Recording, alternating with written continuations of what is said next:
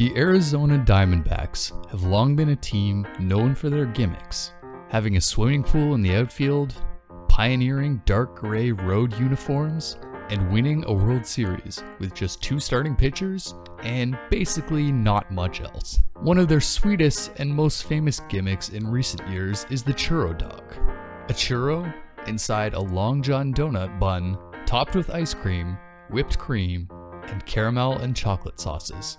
To make our own, we'll start with the dough for our nuts. Bloom 1 tablespoon of active dry yeast in 1 cup of warm milk and 1/3 cup of sugar until it's nice and frothy. In the meantime, measure out 245 grams of all-purpose flour, half a teaspoon of salt, and 1/4 teaspoon of nutmeg, and whisk it together. Add in 86 grams of melted butter and crack in 2 large eggs. I'm pretty happy with going 1 for 2 on the one-handed egg crack here. Add 1 teaspoon vanilla extract and your yeast mixture and mix that together with a spoon or spatula.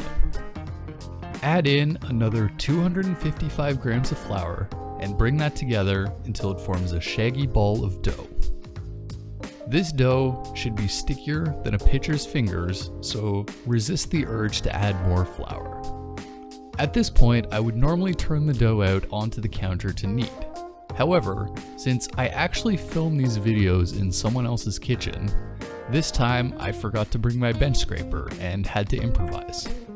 I decided my best course of action was to knead it in the bowl until it was workable, and then I finished kneading on the counter with the closest thing I could find to a bench scraper till it was smooth and stretchy. Finally, grease up the mixing bowl, cover the dough, and let it rest for 2 hours while we make the rest of our ingredients. First step for the churros is to combine 1 cup of sugar and 1 teaspoon of cinnamon in a flat baking apparatus that's bigger than a churro, and stir it so it's evenly combined. For the churro batter, start by combining 1 cup of water, half a cup of butter, and 1/4 teaspoon of salt in a medium saucepan, and bring that to a boil while stirring constantly. Add in 1 cup of flour, reduce the heat, and keep stirring until it comes together. Let it cool, and then mash in 3 beaten eggs to the batter until it resembles mashed potatoes. Fit a piping bag with a large star tip.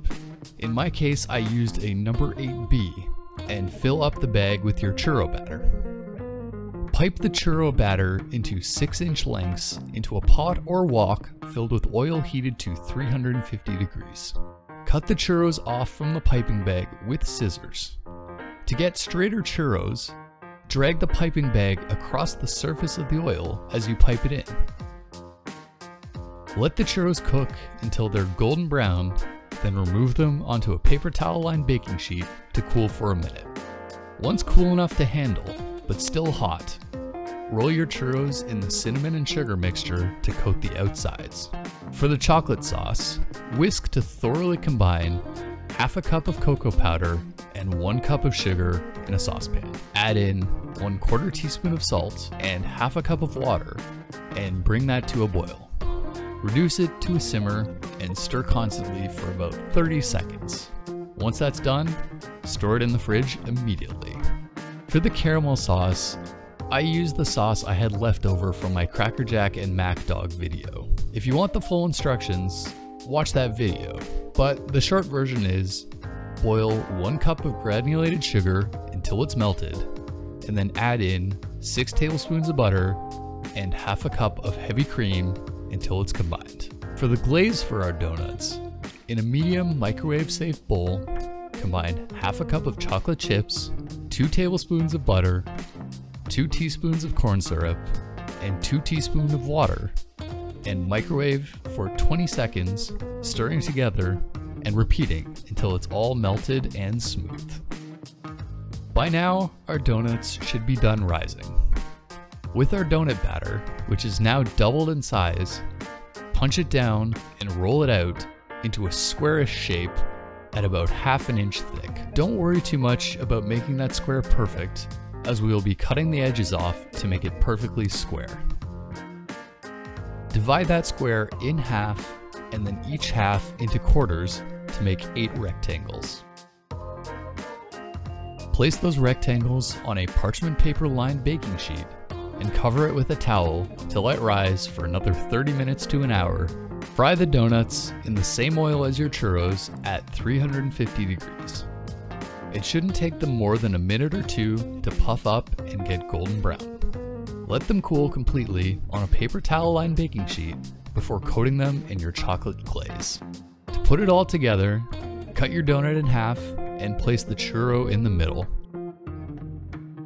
Cover the top of the churro with a couple scoops of vanilla ice cream or frozen yogurt, and then top that with a couple of decorative whipped cream swirls. Drizzle the entire dog with your chocolate and caramel sauces, and this sweet and strange sandwich is ready to eat. Unfortunately, by the time I set up this shot, I was disappointed to see my churro dog had mostly collapsed.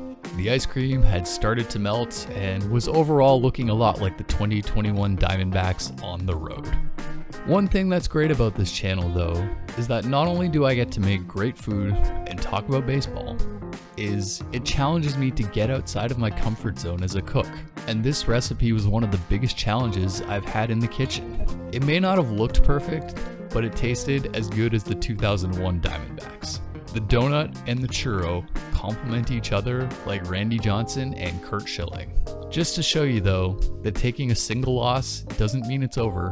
After I stopped filming, I made another churro dog, and it looked perfect. I even managed to grab a picture or two. So if you have a sweet tooth, give this recipe a try. If it doesn't work out the first time, that's okay. Enjoy the process, enjoy the food, and enjoy the game. No hits through 8 2/3, 1 out away. Center field, Marte, it's a no-hitter!